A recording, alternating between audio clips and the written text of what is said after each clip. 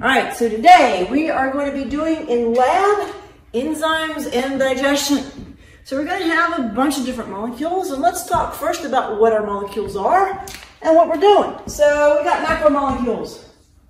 Macromolecules. And these are things like proteins, carbohydrates,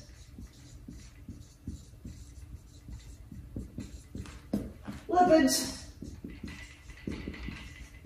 nucleic acids, which we won't be digesting in here,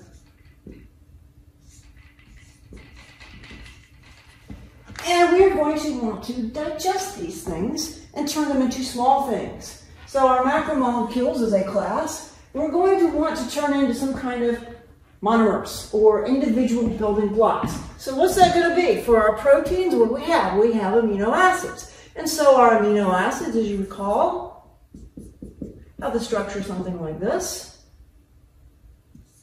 Oopsie.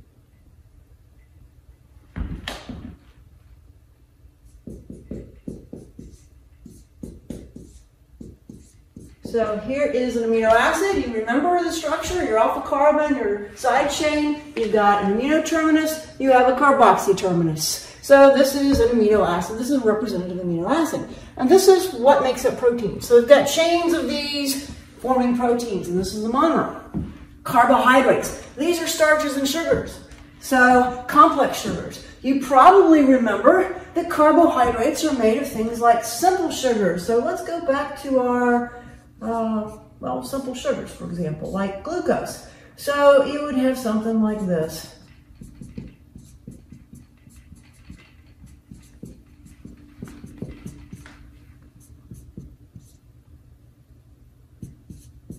So here is a typical glucose molecule. This would be a monosaccharide. Remember our monosaccharides. So our carbohydrates are going to be made up of monosaccharides. This is our monomer. Lipids. You probably remember lipids are our fats. These could be triglycerides. These could be things like cholesterol. We're specifically going to look at triglycerides in here. So I'm going to erase my amino acids and my monosaccharides, but I will put them on the board to remind you that proteins will break down into amino acids. Carbohydrates will be broken down into monosaccharides.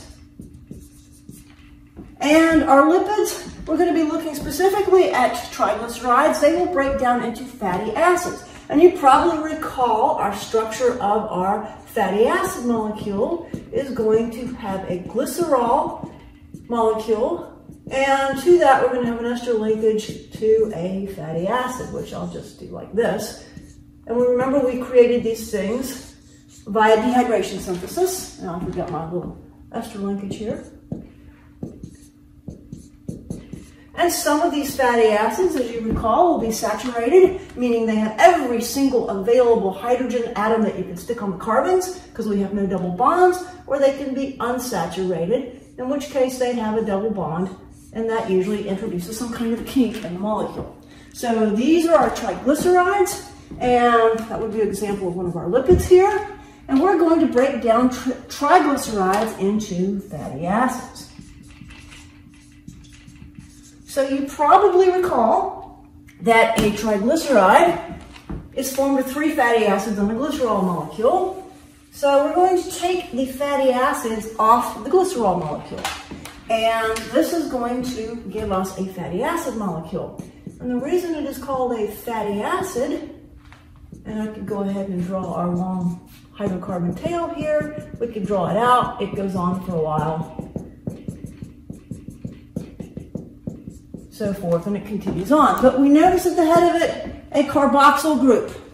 And of course, our carboxyl can lose a proton, hence carboxylic acid. So our fatty acid is an example of a carboxylic acid. So this is going to be acidic in nature.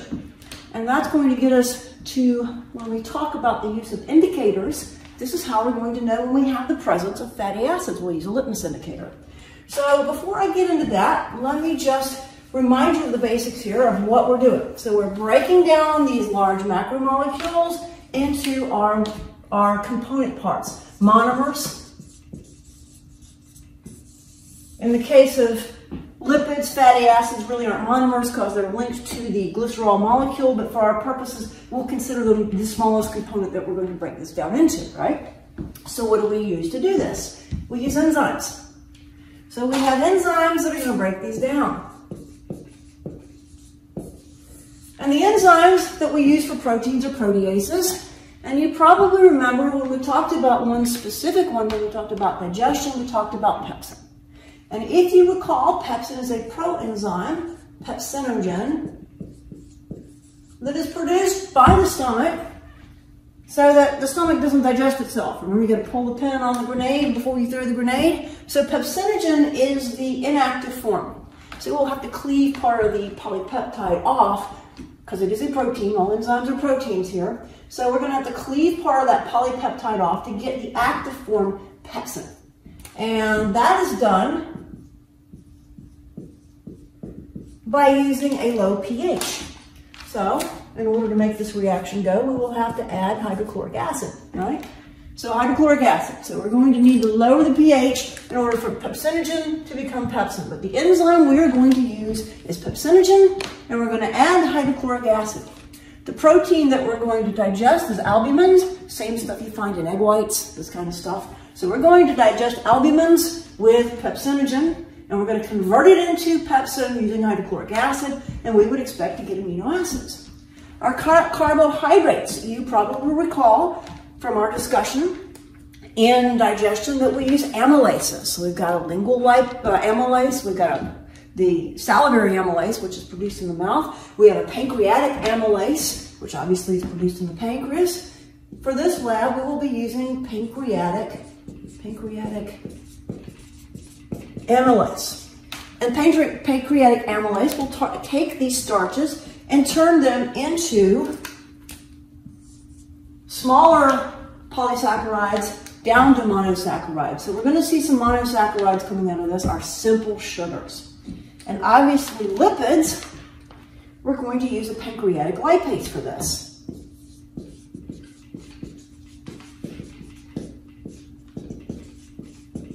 So we're going to use pancreatic lipase to turn our lipids from triglycerides into fatty acids. And so if you think about triglycerides, think about milk, cream, these kinds of things. So triglycerides are actually going to be slightly basic. But what happens when we pull the fatty acids off? Well, then we're going to get carboxylic acids, remember? So we're going to be converting something that's very slightly basic into something that's acidic. All right, so these are enzymes. These are our macromolecules. We are digesting these enzymes. So what does that mean? That means this is a catabolic process. We're going to be taking these large molecules and breaking them down into little pieces. So catabolic, taking apart. So enzymes can either be catabolic, which the ones we will be using are. Almost all enzymes for digestion are catabolic. And then, of course, later, when we have these raw materials, so to speak, that we've extracted from our macromolecules, our bodies can use anabolic enzymes to build these up into the desired products. So we have our own set of proteins that we want. We have our own types of sugars. For example, we're going to store our energy as glycogen. What we're going to digest is starch. And starch is a similar way that plants will store glucose molecules. And we store it as glycogen, which is a slightly different way of linking these things together. But basically, we're going to make our own things in our body from these raw materials. And we would have, in order to do that, we would have anabolic enzymes. But we're going to focus on the digestion, because digestion is basically taking the large things that we ingest and breaking them down into the raw materials that we can use. And we do that using catabolic enzymes. Now, another thing that we're going to need is we're going to have to check, well, did we get our reaction? Did we get the expected amino acids? Did we get the monosaccharides that we were expecting? Did we get the fatty acids? Well, to do this, we're going to use a substance called an indicator. An indicator indicates the presence of stuff. So we can use different indicators to indicate the presence of proteins.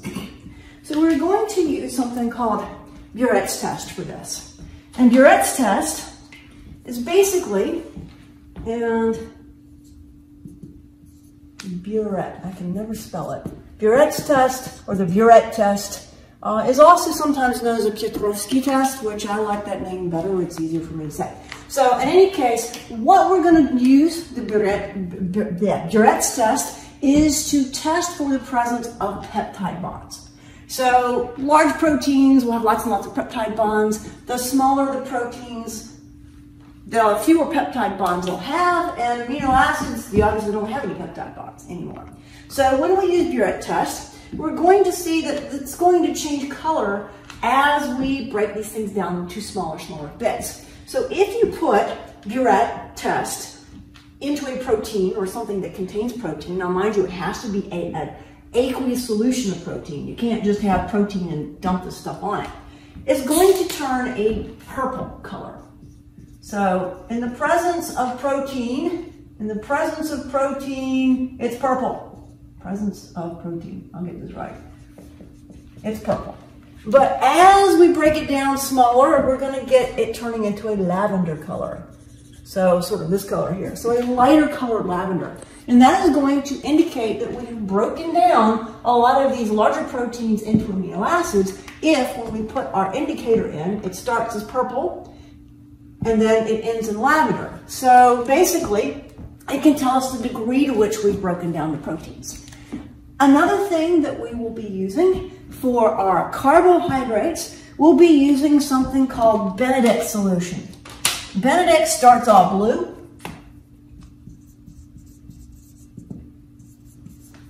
And in the presence of monosaccharides or any reducing sugars, and I'm not going to get into exactly what those are, but things like glucose, fructose, these kinds of things, we will see this color change. And it will change eventually to orange in the presence of monosaccharides. And if we let it go long enough, and we've completely saturated this thing with monosaccharides, it will change to red. During a partial change, while we're in the process of this, it'll go through green. So we'll start off with this kind of pale blue color that's transparent, and the blue will progress. Benedict's is blue to start with. It will progress through green, orange, and maybe even eventually red as we break down these carbohydrates into monosaccharides. And since our carbohydrate is starch, we can also sort of look at this from a different point of view. We can take the question as, have we broken it down to monosaccharides or have we not broken it down? So we can also test for the presence of starch. And to do this, we use an iodine potassium iodide solution. And there's a similar solution called Lugol solution, very similar. And we both use potassium iodide. We're going to use IKI, or I'd call it icky. And basically, you put this in, and it's kind of a brown color. And if there's no starch. If there's starch, it turns a really deep purple blue. And we're talking really dark purple blue, darker than I have a marker. Darker than my marker. So dark purple blue, it will turn dark purple blue in the presence of starch, and if there's no starch, it will remain this kind of transparent brownish color. So we're going to test our carbohydrates when we do this to see if we have broken them down. If we have broken them down, then our Benedict solution should turn orange or red. If we haven't, then our Lugol or icky solution should turn to purple or blue. So in this case, we're kind of testing it both ways, how effective our pancreatic amylase was.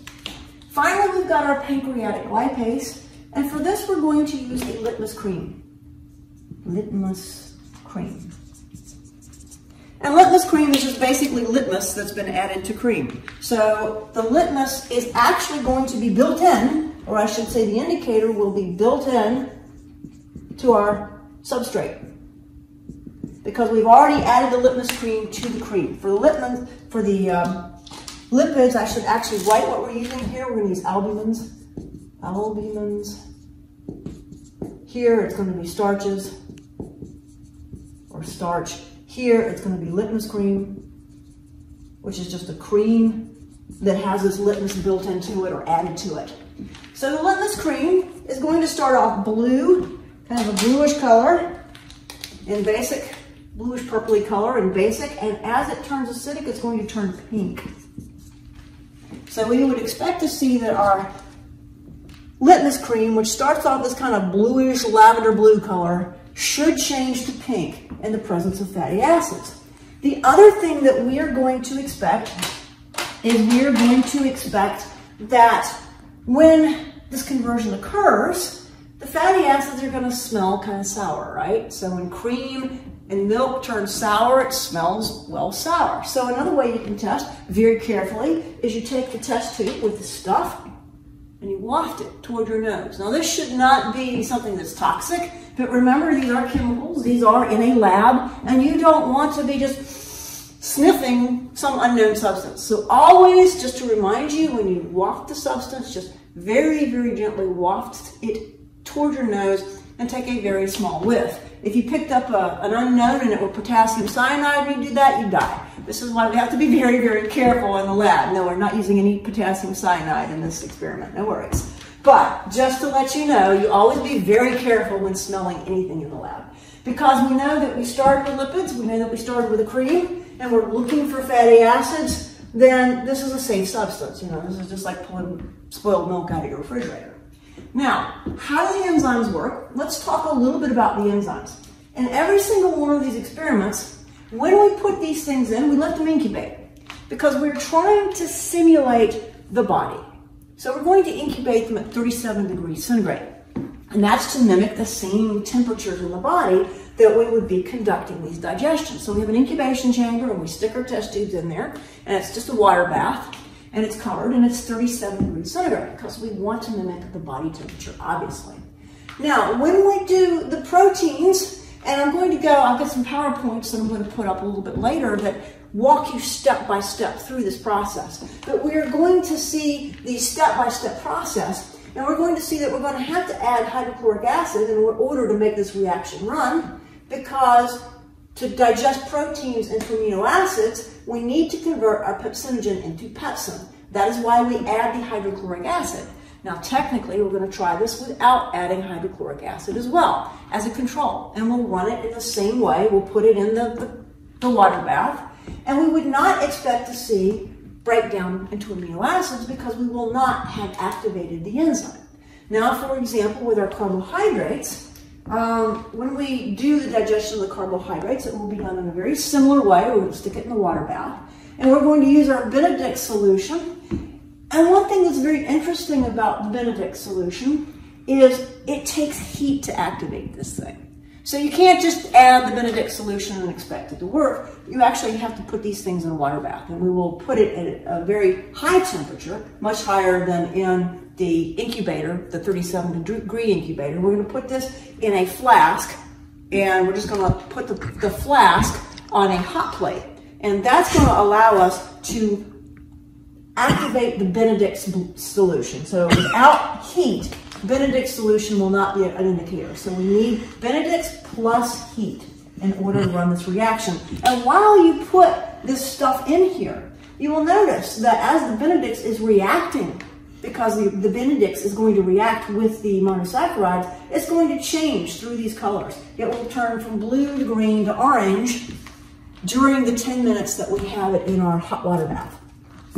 All right, one other thing I would like to note is the Burette test is a two-part process as well. The Burette test, we have to start off with sodium hydroxide because we need, in order to see the Burette test and make it react with our peptide bonds, we're going to need two things. The Burette test is actually two substances. Sodium hydroxide, because we're going to need to make it a little bit alkaline to see it once the reaction has finished. We're going to need to react the amino acid or the peptide bonds to show them. So we're going to make this a little bit more alkaline. So we're going to need sodium hydroxide, and then we're going to use copper sulfate.